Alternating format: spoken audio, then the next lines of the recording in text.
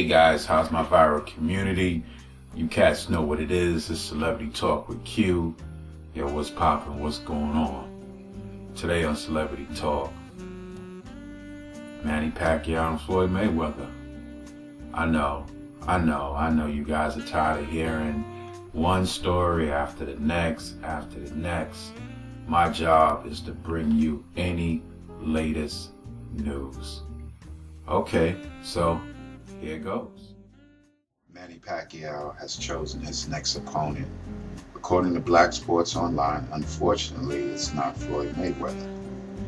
Arum stated that Pacquiao will be fighting again and that he will only be the one to indulge this information. The fight will either be with Juan Manuel Marquez, Timothy Bradley, Miguel Cotto, or they added a new one to the roster, Lamont Peterson.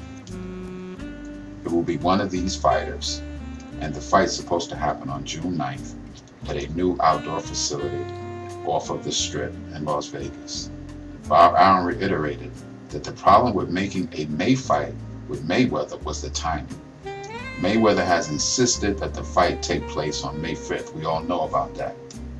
Arum stated that a 38,000 temporary facility cannot be completed until later in the month.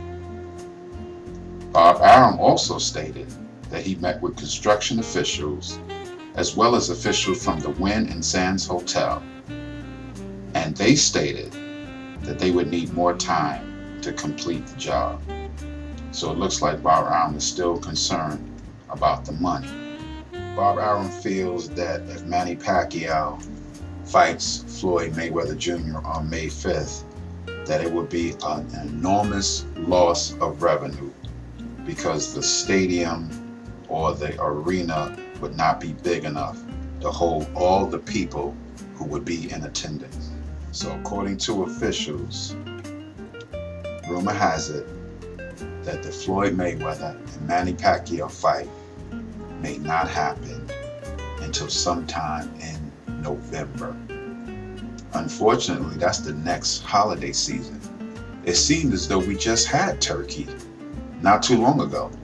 Now we have to wait for close to Thanksgiving for this fight to finally happen, if it's going to happen. So if Manny Pacquiao and Floyd Mayweather do not fight on May 5th, there's no way they can fight on June 9th because we know that Floyd Mayweather will be paying a debt to society and will be incarcerated for a short period of time.